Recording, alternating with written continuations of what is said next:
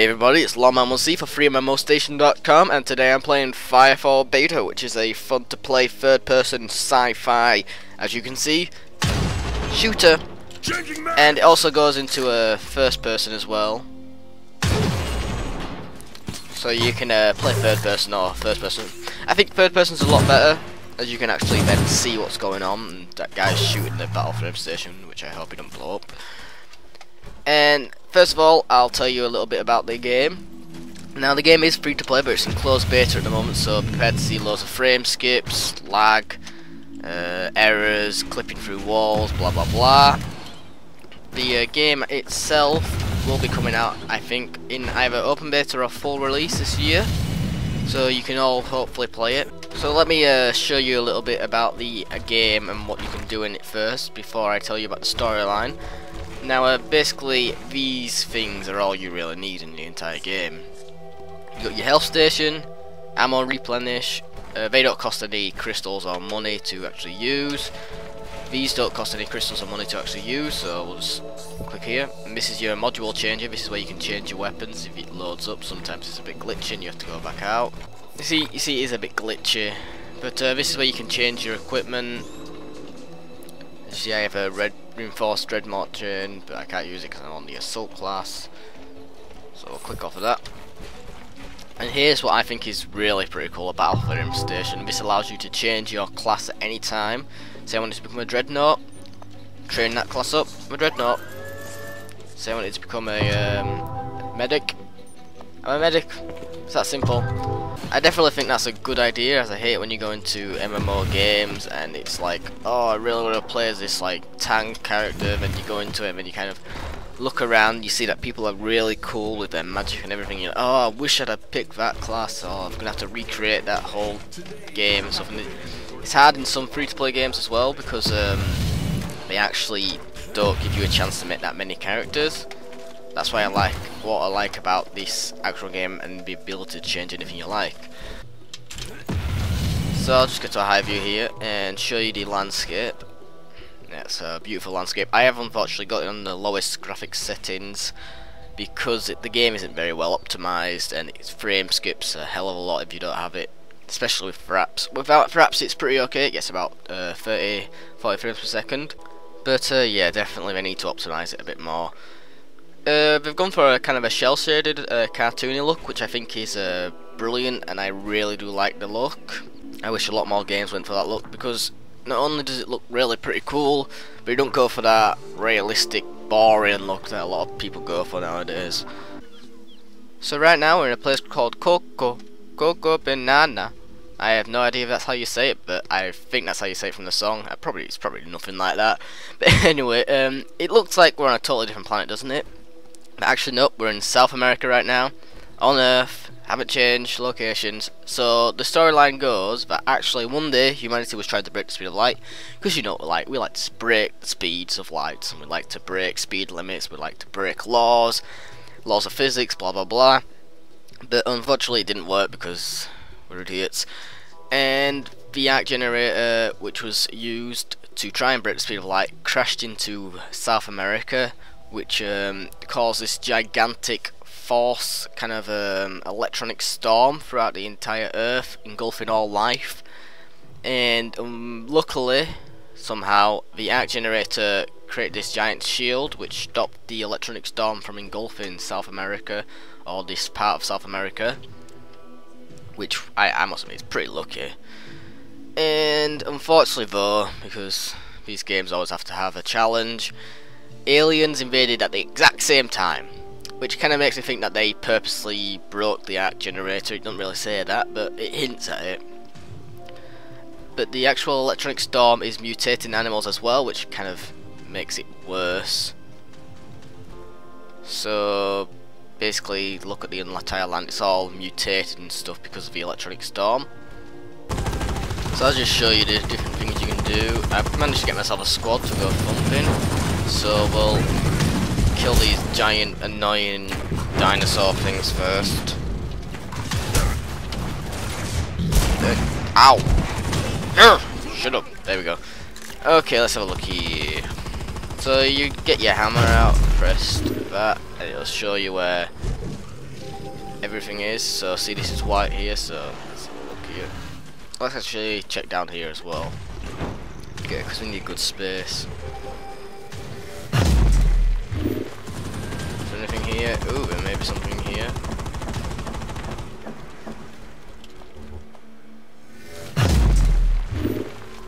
And we still have something here. This'll do.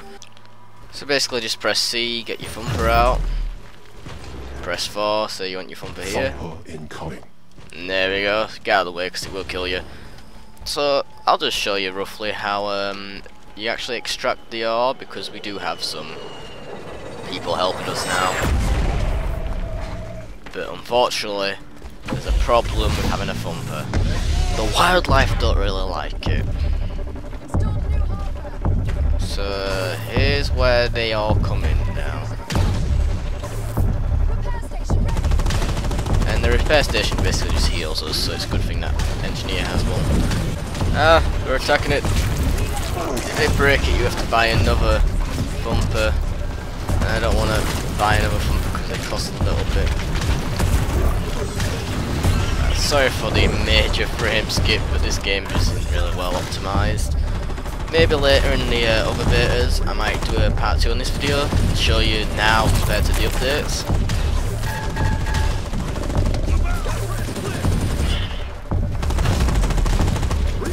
So from the storyline, I think you can basically tell humanity is pretty much doomed. There's an alien invasion, all life on Earth is basically destroyed apart from mutated life that's coming out of the storm and attacking the cities, and there's nothing really we can do. Or is there? And that's where you come in. You're a mercenary, and your job is to basically get paid and told to do what to do by absolutely, I'm just leveled up there. And every time you level up, you get unlocked a new mainframe or a new kind of blueprint you can make stuff out of. Everywhere. So yeah, so you basically told what to do, and that includes killing the wildlife, collecting minerals as I'm doing here. Got that. There we go.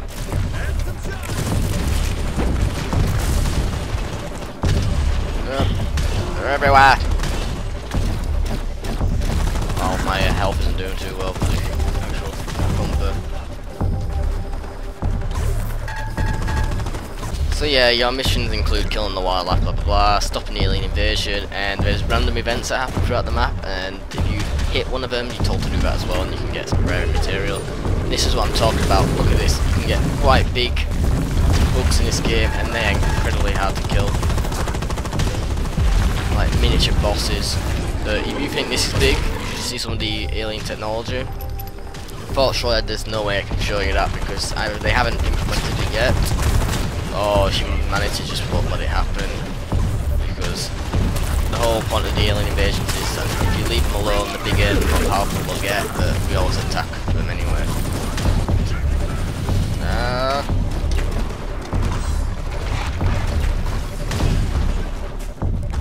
Okay, it's nearly full. If we can just protect it just a little bit longer. No! Incoming! Giant firebug. Come on! I've got it. Final extraction complete.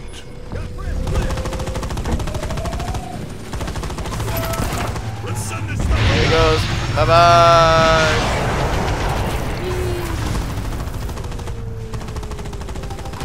I'd just like to say thank you to all the people that joined me in that filming there. So thank you very much, all the dudes at the side, if you can see them. And if you see this video, good for you. But as I was telling you earlier, before I was rudely interrupted by that giant bug, the aliens can become gigantic bases if you're left alone, and they start off as just a small portal that randomly kind of spawns anywhere on the map. Let's see if there's any at the moment. Nope, there's none at the moment. And what happens is if you leave them, they'll grow into an outpost. Leave that outpost, it'll grow into a base. Leave that base, it'll grow into a kind of a big, basically army. I mean, really, really massive. And if you actually go on YouTube and search for trailer, you'll see how big the invasions can get. And that city I was in earlier can be taken over by the aliens if the aliens are left alone. and they can create robots that are about the same size as that city. I'm telling you, they are massive. And if you just leave them alone, they will take over that city, and there's no way you can use that city, so all that gear and equipment and stuff in that city just can't be taken over. And you've got to get all your men and women together to fight back. So I think that's a very good thing they've added, and I actually think that's probably a really good way to keep this game fresh and up to date. Now, I'm on my way to the actual giant electronic storm to show you it, but on the way I'll show you or tell you about the actual level system. Now, it's basically just you kill stuff, get XP, blah blah blah, and at the top you can see your level. I'm level 3 at the moment, Assault. A lot of people have complained that it's taking way too long, and this is what I like that they're going to do. They're going to get rid of levels on the whole. That's it, they're just going to get rid of levels and give you everything you want. All you have to do is just collect the material to unlock the item. Entering Sin Network. Which sounds kind of crazy and sounds like it couldn't work, but I'll just check my maps, make sure I'm on the right way. But yeah, it actually, the way they've said it is that, and I agree that it just takes way too long and you kind of get not really motivated by the leveling system. And this is why they're adding it, and I really do like what they're doing and what they're gonna do. Damn it, I'm stuck. I'm stuck. I've gone through the map. I have gone through the map, people. And that's the beta for you. And can I say I am out literally stuck, people. Holy moly. I think I have to kill myself. I'm sorry.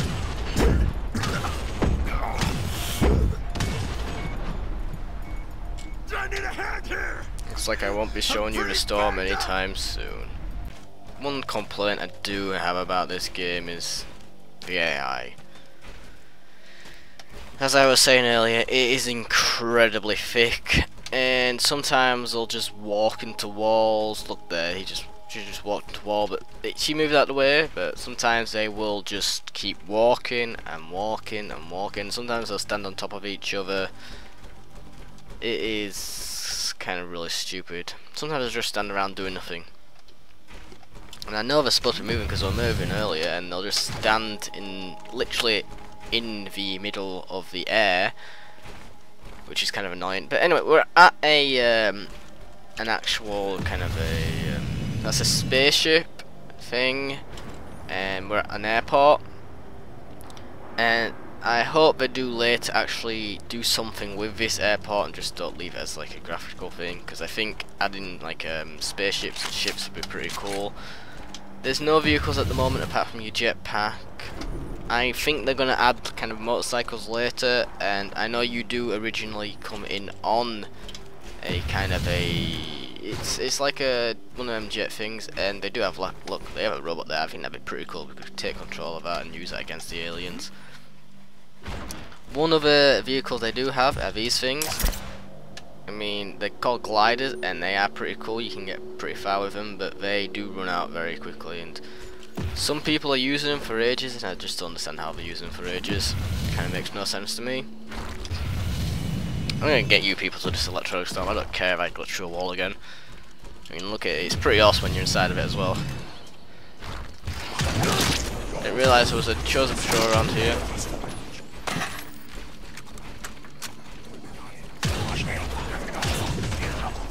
So the chosen seem to be taking over this city.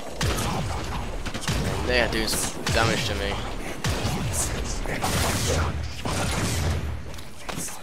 Hopefully they drop health sometimes, so it's not that bad.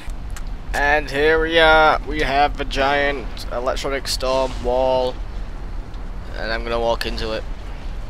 This is what it looks like inside. It's all messed up. There is something out here, but no, you die before you even get near anything. Grandpa, is that you? It's pretty funny what they say sometimes, I must admit. Anyway, that's roughly all there is for the PvE. I'll show you the PvP next in the next video. Thank you for watching. If you like this video, please rate, comment and subscribe. If you like the game, please follow the link in the description. And this is Lawman, goodbye.